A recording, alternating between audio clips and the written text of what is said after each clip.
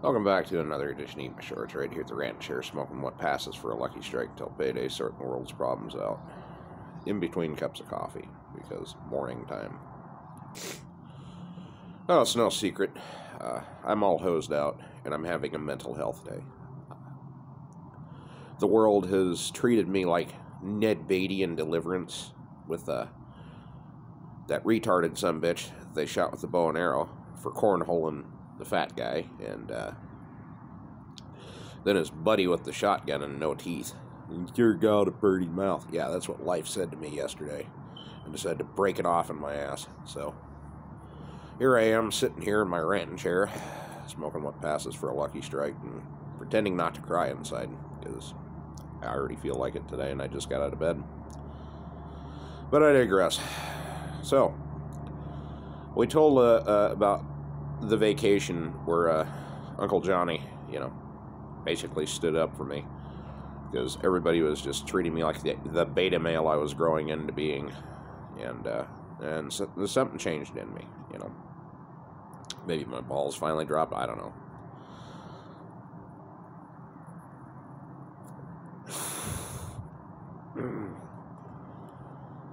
But that vacation, it was a fun one. We all went shooting. We had a good time. We got to play with the CZ75, and I've always wanted one since I was a little kid, And, we went home. Well, a year or two later, I was probably 14 in high school, I think. And, we went up to the family cabin, because we always went the last 2 weeks in July, right?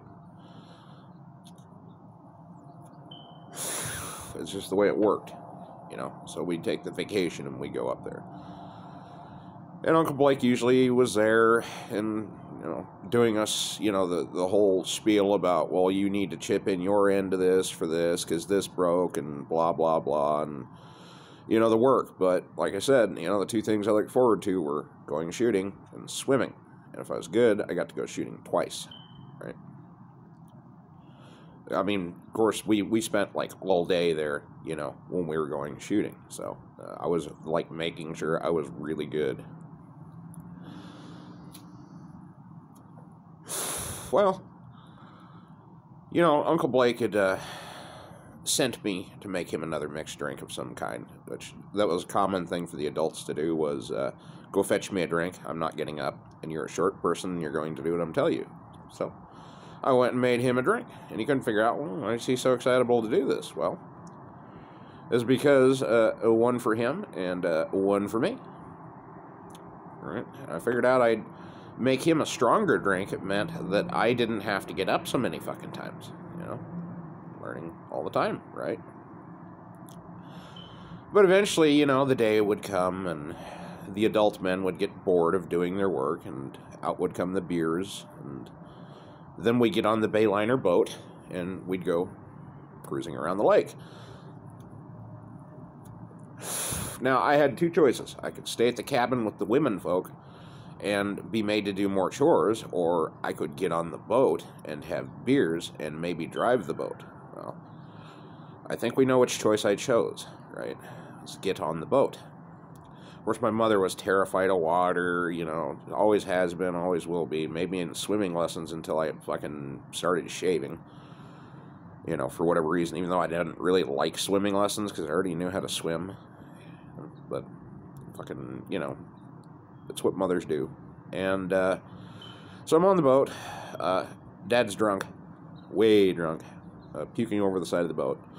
Blake is sitting there in place, keeping 1 foot firmly on the floor and 1 foot firmly on the dash, dribbling on himself because he is also very drunk. And I've had a few beers at this point. I'm nowhere near soused. It was definitely not American sober. It was Irish sober, in that magical place where bad decisions dwell. It was fast approaching. I knew very quickly that we were going to have to get this boat home somehow. Now, I don't have a driver's license. I've barely started shaving. I'm like 14 years old, okay? So I did what any responsible kid would do, is make sure Dad didn't fall over the edge of the boat and put him laying down in his fucking chair, right? I made sure Uncle Blake was nowhere near the driver's seat, and I turned the boat on. Now, I started out slow until I got the handling down, and then I proceeded to, light off a big old rooster tail with this fucking boat and get towards the dock, right? Now, around this time, Uncle Blake wakes up, "Yo, give me the fucking steering wheel. You don't know how to drive, you little bastard." And he about parked the fucking boat on the dock, realizing that he was very, very drunk. He let me park the boat. And by the time the women folk are coming down to cuss the men folk out for being gone too long on the boat, because they always wanted to go shopping and shit, and, they wanted us to drive, I guess. It's just the way it works, Women want the money and men want to go get drunk on the boat. So I made very sure that Mom did not see the condition Dad was in, and that Uncle Blake was in the driver's seat, because while Uncle Blake being drunk driving the boat was a bad idea, I don't think the women would have been too appreciative of young Joe driving the boat, because everybody was soused. But that's what they did on vacation, man. And as always, as Billy flies his little fucking plane over me, and I don't have two brains to rub together today, much less two brain cells to rub together. I'm going to go drink my coffee and work up the courage to take a shower and brush the teeth, because today's Mom's shower day too, so that means extra fucking work for me. And as always, if you like the video, you like the video. If you don't, you don't. I don't really care. This is just me dwelling in a happier place in my life, because the one I'm in right now fucking stinks. But what are you going to do? And as always, take care, God bless, have a wonderful day, and until we meet again, fucking Thursday is around the corner, and I think it's Wednesday.